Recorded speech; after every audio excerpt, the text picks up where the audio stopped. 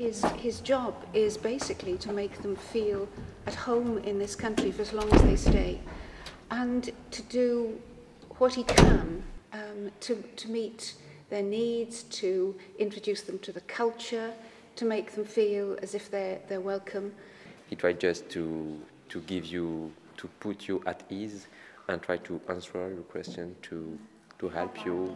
And if he can't, if he couldn't, if he's not able to help you, he tried just to put you in a good direction, to get you your informations or your helps. Well, my name is Rowland Hughes. I'm Welsh, so I was born in Wales, in a town called Neath, which is near Swansea. My background in terms of my studies is engineering. So I studied electronics, so I studied in Southampton, then I did a master's in Cardiff, and then I did a PhD in Cardiff and Newport. After that, I went to Mongolia. So I went there to teach English and computers. I enjoyed that. I was there for 5 months in 2001, from February to July. I was there with a Christian organization, actually. So when I came back, I then started lecturing computers at Newport University. So that even though I enjoyed lecturing, I enjoyed the international student work more, and that was the thing that I wanted to concentrate on.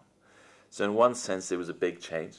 So I stopped lecturing, and then I started working full-time with international students, helping international students.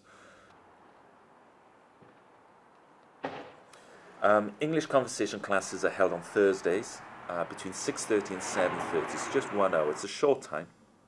One class for the beginners, one for the advanced, those whose English is maybe slightly better. We have a teacher in both classes and then some helpers.